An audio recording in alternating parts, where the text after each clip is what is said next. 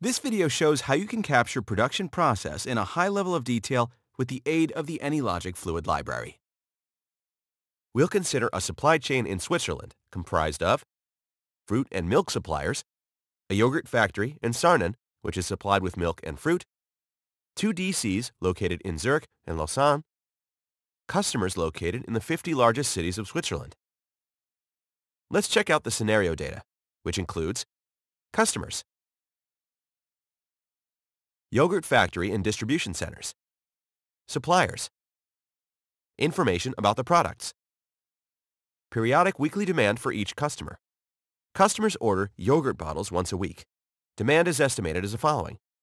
We assume that, in average, people consume 50 yogurt bottles per year. The supply chain covers 10% of the total demand of the cities. Ordered products are expected to be received by the customer within 1 day.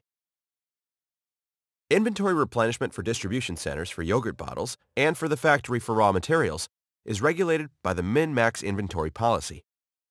Products are ordered when the inventory level falls below a fixed replenishment point equal to min. The ordered quantity is set to such a value that the resulting inventory quantity is equal to max. As for the end product for the factory, inventory replenishment is regulated by regular policy. An exact products amount is produced every specified period. The required inventory for sites is replenished by ordering the necessary product from a source in accordance with the sourcing policy. Here, the closest source was chosen. Production. This table defines what products can be produced in the factory, the time required to produce one product unit, and production cost. A production batch contains 5,000 yogurt bottles, and the time which is necessary to satisfy the request is 4 hours. Bills of materials. In this table, users can specify a list of components and the quantities needed to produce the end product. Paths connect location points within the supply chain by the specific vehicle type. Facility expenses. Let's run the experiment and analyze production process efficiency.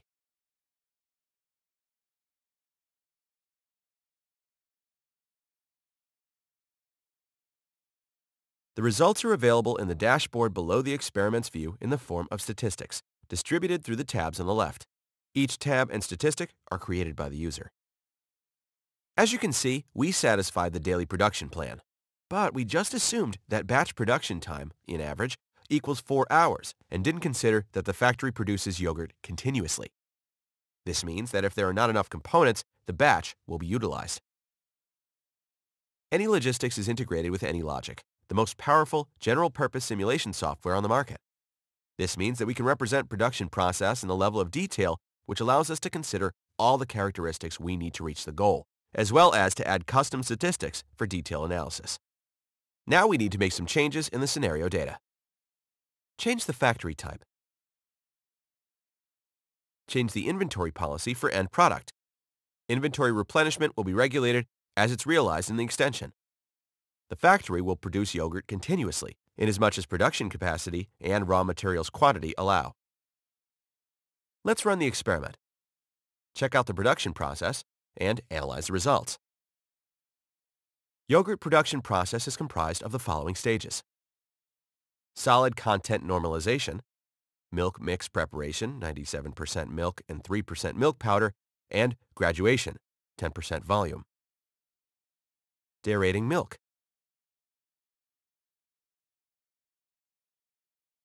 Viscalization, blending of two mutually non-soluble liquids, making them the same throughout. Pasteurization, heat treatment. Cooling. Ripening, milk clotting in milk and products of its processing under the influence of starter microorganisms formation. Adding fruit filler. If there's not enough fruit at the factory, the process will switch to product utilization. Cooling. Heat treatment. Hot product packaging and further cooling.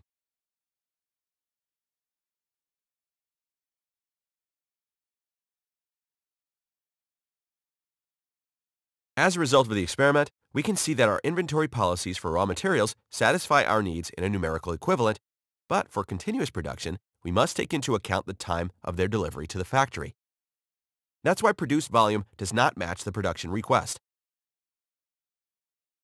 6,300 liters of milk mixture was utilized as there was not enough fruit at the factory, and production of 8 batches were delayed due to lack of milk or milk powder.